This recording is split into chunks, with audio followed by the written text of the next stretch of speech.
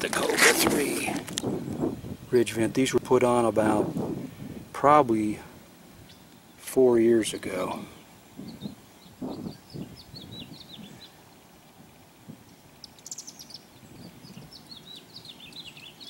This has got a peak rating of about 35 degrees C.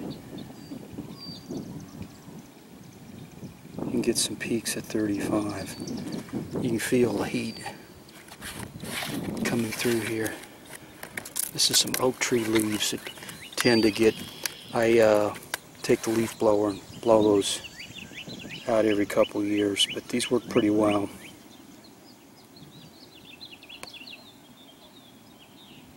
This is with the C2 FLIR camera. The Cobra Ridge Vent 3. I got a box of 10. They're 4 feet long. They come with nails already here with serrations. They're about 3 inches long. This is a Cobra 3 Ridge Vent. The sun went down just a few minutes ago, and this is with the FLIR C2 infrared camera.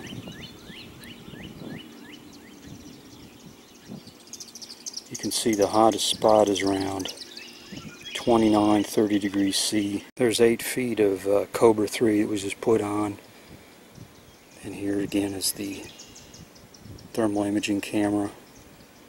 Roof's over here around 24 degrees C. And it's about 30-31 coming out of the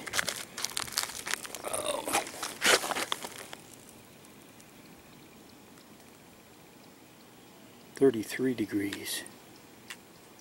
This is on a short section over a garage. 33 degrees C. That's the Cobra 3 ridge vent. Pulling heat out of the attic. Okay, there's the Cobra Ridge Vent 3.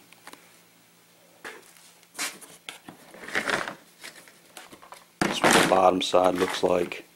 This support's on here. And these are where the nails go through.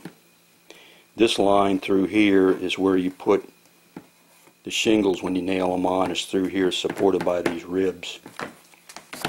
These are the vent pieces that prevent bugs and stuff from getting in, but allows a lot of airflow. And then these slot lines on here.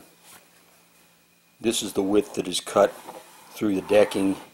If you don't have a 2x4 that runs horizontal, and then if you have one that does, you're going to cut to this width, the larger of the two in here.